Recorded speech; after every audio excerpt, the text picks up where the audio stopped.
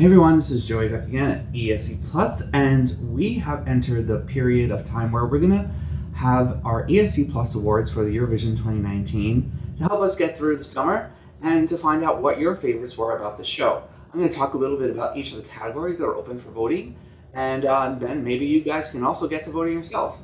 So the first one is going to be Best Staging.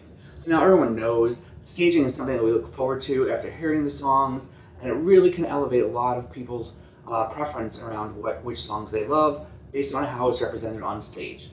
So this is a very exciting thing to look at. Some of my favorites in terms of the staging for this year, I have to say Georgia was one of my favorites when it came to the staging.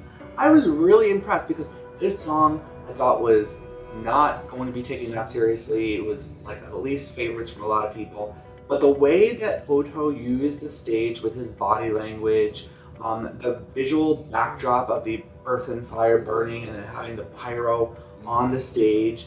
And I also loved everybody all in black. So you had like Otto and then you had like the 5 guys, backing singers all in black. And the way they interacted with each other, just like the movement, it was almost like they were like his like little band of band of thieves or army. It was great. I really dug it. I love the performance. So that's one of mine. Another one I thought was excellent in terms of the staging was Esther from Romania on Sunday.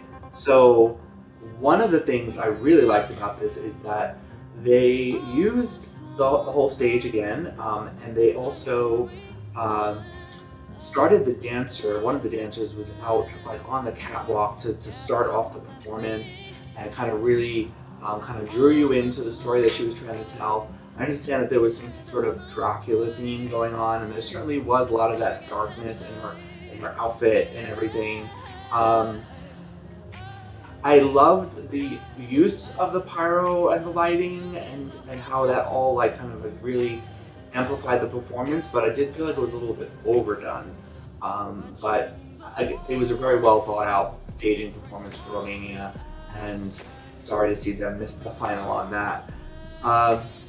So other great staging I would say would be, believe it or not, I love San Marino.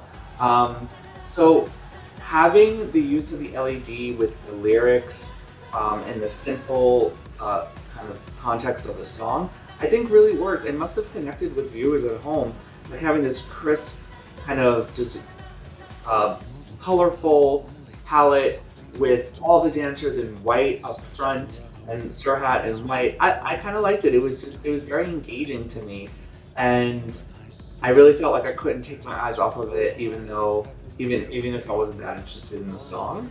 So it almost felt like a commercial, I want to say, like something I might see like at a Target commercial or something like that.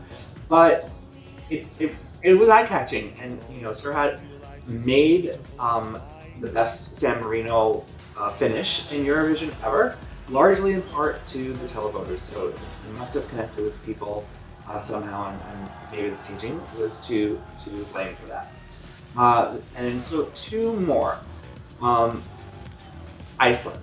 I don't think I can say enough about Hatari, but I have to say the staging, we sort of expected what we got in terms of the staging because we had seen it at Summer Picnic and we've seen them on the pre-Eurovision circuit, and it was very similar to that. But what I think I got out of it after watching it many times was just the story and how it unfolded through the use of the 6 people up there. It wasn't just all a costume act, or it wasn't just all just for like just the certain look. I really felt like the roles that we've been hearing Matthias and Clemens talk about and how they relate to one another were really coming through on stage in terms of their body language and the movement, and it was very exhilarating to watch in terms of the special effects and the set itself. So one of my favorite staging for this past year. And then finally, I think my absolute favorite stage interpretation would have to be Australia, only because I really was not a fan of this song. I was definitely for 2000 whatever, I wanted that to represent Australia, and I was really disappointed that it didn't. But when I saw Kate being wheeled in on that like large pole, I felt like this was a perfect interpretation on how to bring that song to life. And what I liked about it was that, you know, we were seeing the people move around on those poles. They're free from this weight that had been dragging them down, and that can be, you know, it was interpreted very literally, and that they're floating through space and defying gravity. But there's also the underlying meaning of the song is more, it's got more depth than that. So I like the way that they kind of left the message of the song to the side for a minute and really focused on just the literal interpretation of it, and it looked amazing on television as well. So one thing I was concerned about was like maybe if you don't see the height of those poles and kind of the differential between the audience in the arena and where Kate was, way high up, maybe it would lose its effect. But when playing it back on TV, I thought that it still maintained a great deal of wow factor. So those are my favorites. It'd be interesting to hear what some of yours. Like I said, you can vote. Just head over to the website and vote for your favorites, and we'll be back again to reveal the winners. So before I leave you, please do not forget to like this video and share it so we'll get more votes into the contest and we'll have a bigger excitement when revealing it. And make sure you subscribe and check back with us for updates later on.